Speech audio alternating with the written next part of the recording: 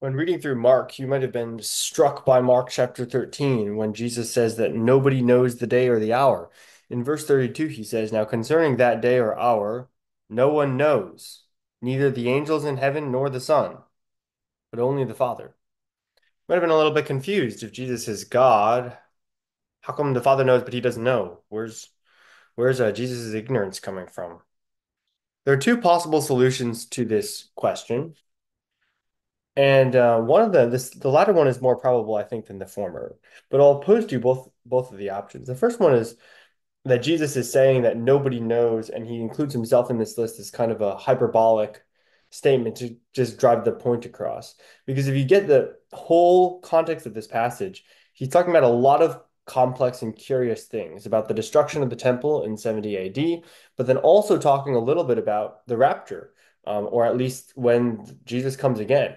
All of this is very complex things. And so when he gets to verse 32, he says, "Now concerning that day or hour, nobody knows about it. So stop worrying about it. Even I don't know about it," is what he's saying. So that could be a hyperbolic statement to be like, stop worrying about things.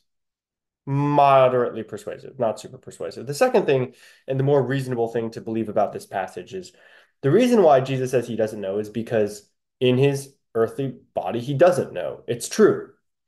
Think about what happens in Philippians 2, where Paul writes that Jesus empties himself. In taking on humanity, Jesus is restricting himself while he's in his human form. While Jesus is human on earth, Jesus lacks some of the abilities of divinity. For example, being multiply located. Jesus' body cannot be both located in Judea and also in Galilee, in Nazareth. Like he can't be located, well, actually, Judea. Is it Nazareth in Judea? Point is, he can't be located in two different cities. He can't be located in Bethlehem and in Egypt. He can only be located in one location. In the same way, Jesus, as taking on human form, has to make the concession that he's not going to know everything. He doesn't know everything as a human because humans don't know everything. So Jesus isn't saying he's not God, but he does empty himself of certain divine characteristics when he becomes a human. If not, he wouldn't become human. If not, he's not actually human and God for us. So, in answer to this question, why does Jesus not know?